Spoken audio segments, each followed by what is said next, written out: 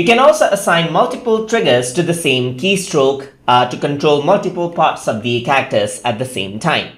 So over here, we are going to work around with the left hand and the right hand. And let's say I want to work around with both of them at the same time when I use the keyboard triggers. So for that, I'm going to go around onto the left hand, and then I'm going to create a swap set right here by right clicking on it. So left hand, create a swap set, and then I'm going to go on to the right hand as well, and then create a swap set right there as well. So I'm just going to create a swap set over there.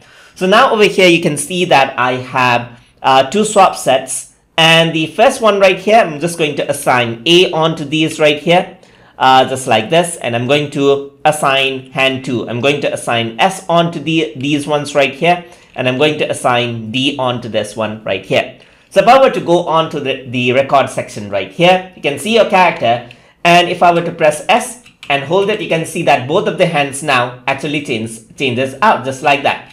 And I can also go around over here onto the other button, press D, and you can see that the hand changes. If I want different hand gestures, so I can just swap this out. So there's D and S right here. I'm going to change this to D, and then I'm going to change this to S right here. When you get this orange like icon, that orange text, that means there's an error there, and like two swap layers are assigned with the same letters, which can cause an error. So if I were to go over here now, you can see that there's alternative right here. So I can go for S, and there's a point right here, and D, there's a point right here, just like that. And that is how it actually works out right here.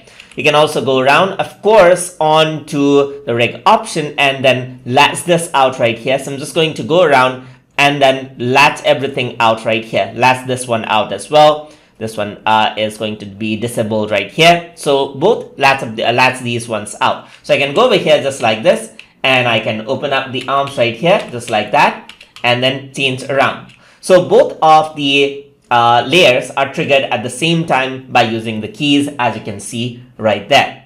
So that is how you can work with multiple triggers and assign them with the same keystroke inside of Character Animator. So hope you guys learned something as always, and as always, please like, comment, share, and subscribe.